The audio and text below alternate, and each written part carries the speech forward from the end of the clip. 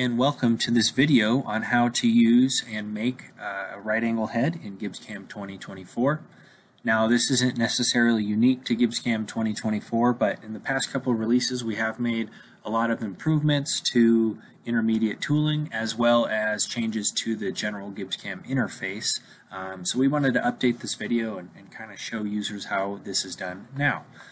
So I've gone to the right angle head manufacturer's website and downloaded a solid model of their right angle head here, and then I just imported it into a blank GibbsCAM file, and I haven't done anything. What we need to do first is position it so that it's in the right spot.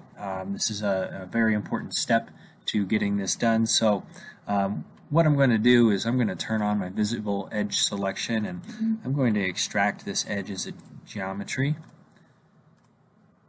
And then I'm going to put a point at the center of that circle. Alright, and now we're going to move this into position here. So I'm going to select our body here and say Modify, Absolute Translate. And I like to just zero these out. So we're going to come from this position. So I'm going to hold Shift and Alt at the same time. First you want to click in from position, Shift, Alt, and click that point you made, and it should give you the coordinates of that point that was just created. And then we're going to move it to 0, 0, 0. Now the goal here is to make sure that right where this head sticks into the spindle is going to be our origin. So the to position is always going to be 0, 0, 0, and then the from position is going to be, you know, that point where this sticks into the spindle there. Okay, I'm going to hit do it, and it moves into position.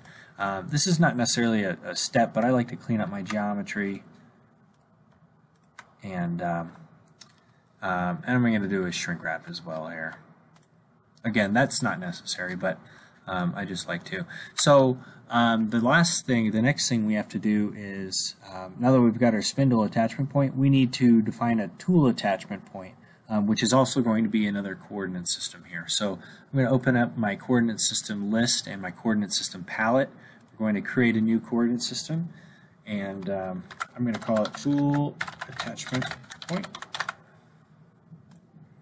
Okay, and it's going to be on this face, so that looks like it's going to be a YZ.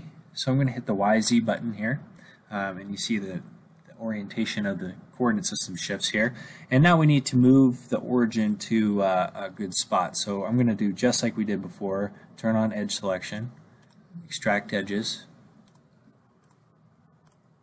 create a point at the center of a circle. Alright, and now I can select this point and press change origin here.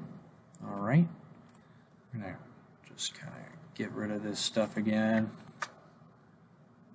Okay, so now it's in the right position, but you need the depth to be going inward on the spindle. So I'm just going to press this toggle depth button, and you see now that we have a D pointing inward on our right angle head.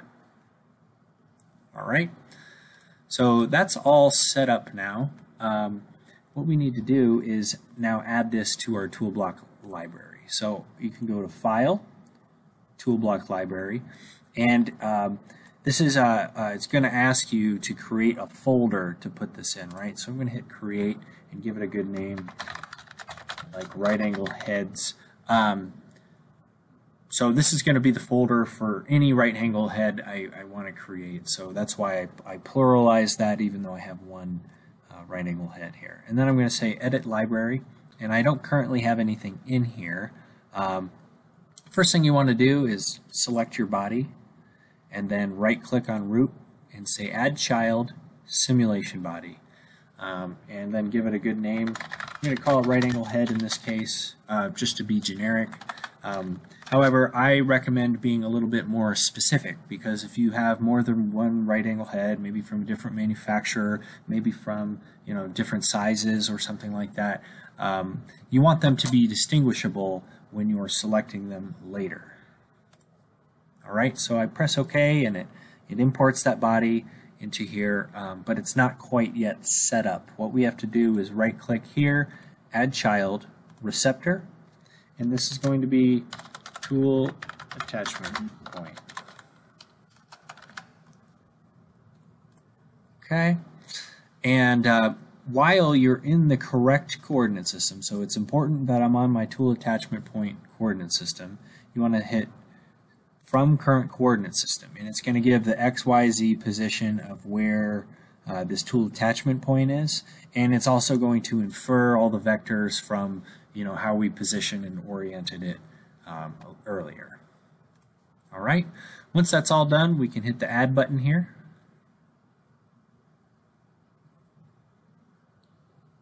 And it's going to do its thing. All right. So now I have this particular right angle head imported into my library. Now I'm going to show you how to use this. Right. So I have another GibbsCAM session open here. I'm going to open this up here, and it's just a pretty simple part.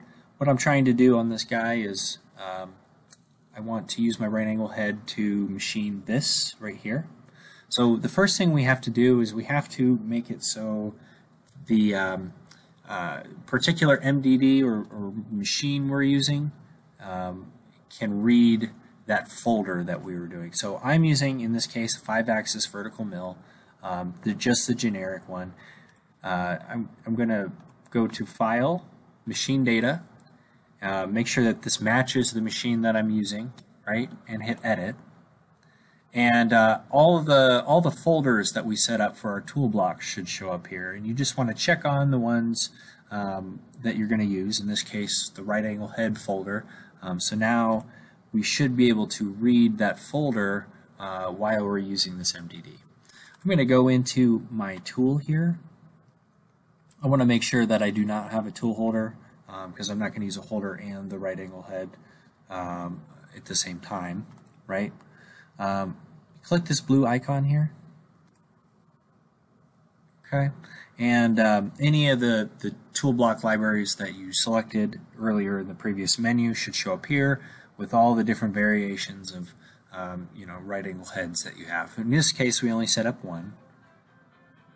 So I click that, and it's going to default, since we only have one tool attachment point, it's going to default to the tool going in the tool attachment point.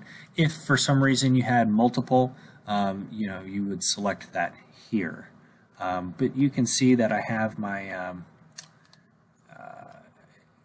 my right angle head all set up, and it looks pretty good, right? So I can now close this. Just real quick, I'm going to drop this down, make a roughing operation. It's going to be, pretty typical roughing operation, however you want to do it. The important thing is that we're selecting the correct coordinate system from our drop-down list. In this case, it's going to be a YZ plane.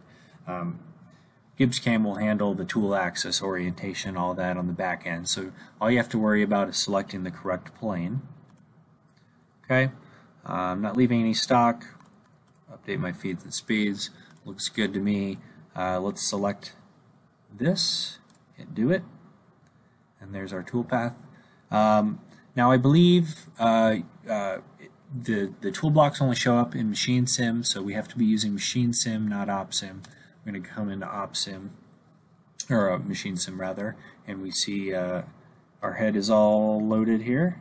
Slow it down and just do a quick machining. So that's a real quick crash course on how to set up and use right angle heads in GibbsCAM 2024. If you have any questions, drop them in the comments section below, and we'll try to answer them. Thank you very much.